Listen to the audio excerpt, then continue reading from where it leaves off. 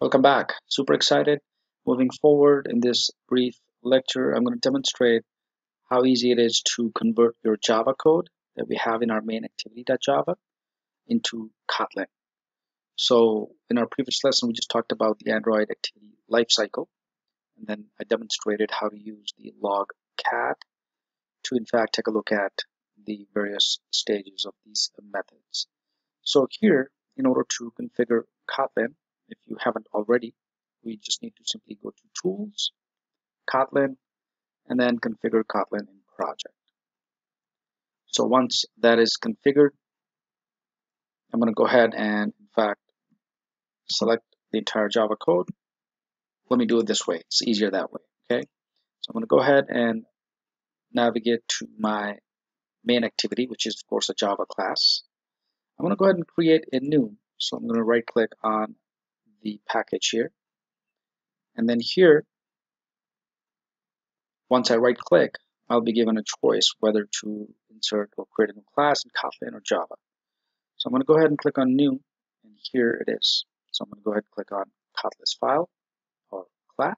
I'm going to give it a name, say activity Kotlin example, Kotlin. Click OK, and this is going to go ahead and create a blank Kotlin activity. So of course, once I have that created, then I can easily copy the code here and then paste it to which is about to be created. As I mentioned this, that once you have both languages created, you can interchange between both. Okay, so if you're a Java programmer or if you like Java better, you can do the entire Android development in Java. Otherwise, you can always try the Kotlin. So of course, here's the activity Kotlin class. So once I have it, I'm just going to go ahead and paste my Java code, which is from main activity. So all you have to do is just copy it, right? And then as soon as you paste it, a dialog box will appear and it's going to say convert code from Java. I'm going to say yes. And this is going to go ahead and in fact convert the same code to Kotlin language. These messages here, of course, if you need to upgrade or make some updates, you may go ahead. So now all it's going to do is just simply copy and paste, and it asks, do you want to convert the Java code? It's going to do it for you. And once, of course, you have it in Kotlin, you can further customize it and build additional classes or methods or functions or whatever it is that you intend to do. Perfect. So once it converts it, scroll up so you can actually see. Notice at this time we have the entire same package name, same import. Of course, the syntax is a bit different. In this instance, it's class main activity and then app compat activity. Whereas in Java, you have the public class main activity that extends app compat activity. So of course, just a subtle difference between the two. The rest of the code is fairly similar. Okay. The main advantage of using Kotlin over Java, over time you'll find that it's what I've experienced in my coding, is that it's fewer lines of code. So that's what I found Kotlin very easy to use. In other words, it's more robust and compact. You're writing code in Java for let's say 100 lines of code. In Kotlin, that may reduce to about 60 or 70. Okay, so it depends. But that's what I've experienced working with Kotlin. So that way, you can easily convert the code in Kotlin. Once it's converted, of course, you can run the app. Let me assign that homework for you. Go ahead. It's the same example that we did in the previous lecture, right? So likewise, go ahead, try it out, and post the results in the discussion area. So I hope this helps. Practice with this. Let's move to the next lesson. And the reason why you see the red squiggly lines here is because you have the same class, right? You have the same main activity. And then, of course, in Kotlin, you're also using the same main activity. So if you were to change the name to a different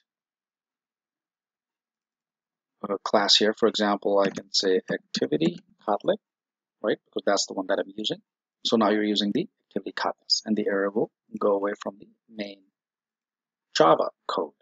Okay, and the green arrow here kind of tells you that the analysis is completed and there's no errors found at the moment.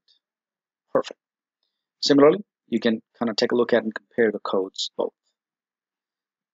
The yellow square box that you see is that it may give you some warnings or some weak errors. In other words, you can still run the code, but it gives you some warnings and some weak errors as well. For example, here it says that the activity com.claydesk.activity lifecycle.active Kotlin, which is the created Kotlin class, is not registered in the manifest. Okay.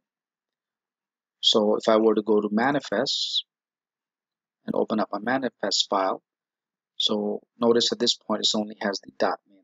So if I add a Kotlin activity, I could. So if I were to just copy it, for example, and paste it and give it a name, and this is going to remove that particular error for you.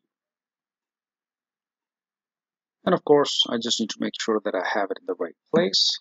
Here, create this own activity, and of course, close the required tags as well.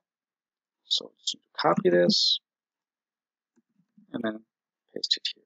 So that way, now my Android manifest file kind of shows me that, or I've specified the activity Kotlin here as well. But now if I get back to Kotlin, it kind of removes that error and places a green checkbox. It says no error found. And the reason why it says Kotlin, not configure, I can configure it, which means that all new activities will now be configured with Kotlin Langhorn as well. So, perfect. Just wanted to highlight how easy it is to switch from Java to Kotlin. So practice with this. If you have any questions, please post them in the discussion area. I'll be glad to help with this. Let's move to the next lesson.